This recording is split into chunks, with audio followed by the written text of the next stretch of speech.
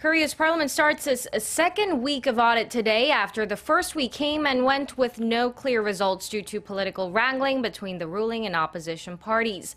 As lawmakers gear up to get things done, questions at the National Assembly are expected to focus on allegations surrounding the establishment of the Mir and K-Sports foundations.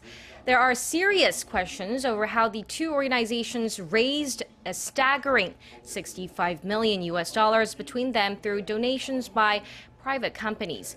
It's alleged that unnamed key figures from the Park Geun-hye administration were heavily involved in helping the foundations. The leaderships of the ruling and opposition parties have agreed to extend the audit period by 4 days to October 19th to make up for last week's standoff.